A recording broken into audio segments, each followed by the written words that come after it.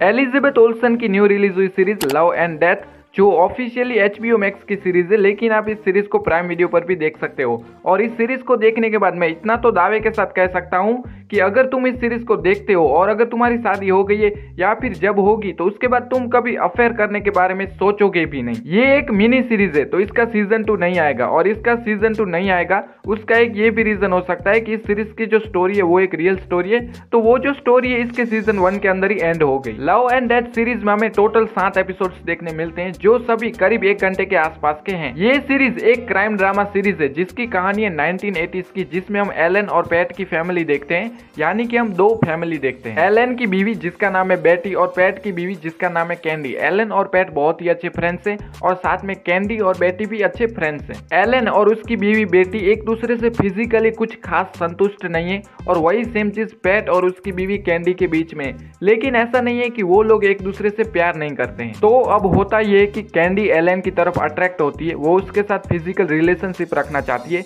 यानी कि एक तरह का अफेयर, लेकिन एक ऐसा अफेयर जिसमें उन दोनों को अपनी फैमिली से दूर ना होना पड़े। 3 एपिसोड तक ऐसे ही नॉर्मल सी अच्छी सी स्टोरी चल रही थी, लेकिन तीसरे एपिसोड के खत्म होने के बाद इस सीरीज की स्टोरी एक अलग ही लेवल पर पहुंच गई, जिसमें हम देखते हैं कि अब एलन और कैंडी के बीच में कोई अफेयर नहीं है, जो था वो बहुत ही पहले खत्म हो चुका था। बट अब एक दिन कैंडी बेटी के घर पर जाती है, जहां पर बेटी बड़े ही प्यार से कैंडी से पूछती है कि क्या तुम्हारे और मेरे पति एलन के बीच में अफेयर था। तब ऑनेस्ट होकर कैंडी कहती है कि हाँ, हमारे बीच में अफेयर था, लेकिन वो बहुत पहले था, अब कुछ नहीं है, अब वो बात पुरानी हो चुकी है। इस बात को सुनने के बाद बेटी को गुस्सा आ जाता है। तब कैंडी कहती है कि अब हमारे बीच में कुछ भी नहीं रहा है, मुझे तुम्हारा पति अब चाहिए भी नहीं। लेकिन बेटी को बहुत ही ज्यादा गुस्सा आ जाता है और वो एक एक्स यानी कि कुहाड़ी लेकर आती है और वो कैंडी पर हमला कर देती है। दोनों के बीच में लड़ाई होती है जिसमें कैंडी से बेटी का खून हो जाता है और फिर कैंडी वहां से ऐसे चली जाती है जैसे कुछ हुआ ही ना हो। फिर पुलिस इन्वेस्टिगेशन के बाद सारे सबूत कैंडी की तरफ ही इशारा कर रहे थे। फिर पूरी स्टोरी यही है कि कैंडी निर्दोष है या वो एक खूनी है, और अंत में कोर्ट का क्या फैसला आता है वो तुम इस सीरीज में ही देखना। मेरा इस सीरीज को देखने का कुछ खास मन नहीं था, लेकिन मैं एक मार्वल फैन हूँ तो अब मुझे बताने की जरूरत नहीं है कि मैंने इस सीरीज को क्यों देखा। मैंने सोचा था कि 1-2 एपिसोड देखूंगा और फिर अगर मजा नहीं आएगा तो छोड़ दूंगा, लेकिन ये सीरीज मुझे बहुत ही ज्यादा अच्छी लगी, इसलिए मैंने इस सीरीज को पूरा देखा।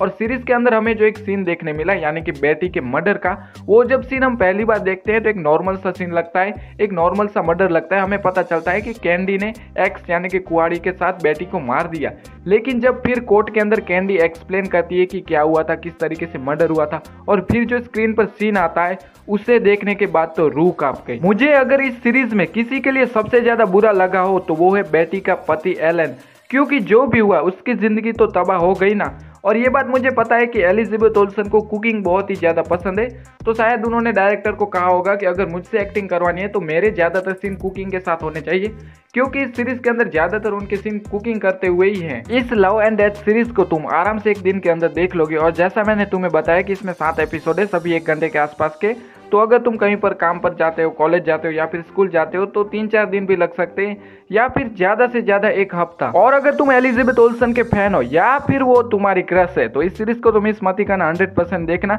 या फिर मैं तो यही कहना चाहूंगा कि अगर तुम उसके फैन नहीं हो, वो तुम्हारी क्रश नहीं है, फिर भी इस सीरीज को देखना, क्योंकि ये एक अच्छी सीरीज है। इस वक्त तुम इस सीरीज को इंग्लिश में देख सकते हो, ये सीरीज ऑफिशियली हिंदी डब्ड नहीं है, लेकिन मैं तो तुम्हें यही कहना चाहूंगा कि इस सीरीज को इंग्लिश में सबटाइटल के साथ देख लो, क्योंकि इस सीरीज के अंदर उतनी कुछ खास हार्ड इंग्लिश नहीं है। सबटाइटल के साथ तुम देखोगे तो आसानी से तुम्हें सब कुछ समझ आ जाएगा। और शायद ये सीरीज कहाँ पर कहीं पर फैन डब्ड हो सकती है, अगर तुम्हें पता है, अगर तुम इस तरीके से देखते हो तुम्हें पता है ये कहाँ पर मिलेगी, तो तुम एक बार चेक कर लेना। अगर तुम फैन डब्ड देखते हो तो ऐसे भी देख सकते हो। और साथ में एक बात ये भी कहना चाहूँगा कि इस सीरीज के अंदर थोड़े बहुत सेक्सुअल सीन है, उतने कुछ हार्ड नहीं है, लेकिन थोड़े बहुत ऐसे सेक्सुअल सीन है और साथ में किसिंग सीन जो कि हॉलीवुड की मूवी और सीरीज में होते ही हैं, तो इसे तुम अपनी फैमिली के साथ मत देखना, अकेले ही देखोगे तो सही रहेगा। और इस सीरीज को मैं 10 में से 8 की रेटिंग देना चाहूँगा, क्योंकि ये सीरीज मुझे पसंद आई। तुम भी अगर थोड़ा सा भी ऐसा मन है तो जरूर से देखना, मजा आएगा। तो मिलते हैं नेक्स्ट वीडियो में। अगर नए हो तो सब्सक्राइब करके बेल आइकन दबा देना, जिससे तुम्हें मूवी और सीरीज रिलेटेड ऐसे ही मजेदार वीडियो मिलती रहे। और एक हाँ बात, अगर तुमने इस सीरीज को देख लिया तो तुम्हें कैसी लगी, तुम्हारा क्या रिव्यू है, तुम्हारी क्या रेटिंग है, ये कमेंट में बता देना।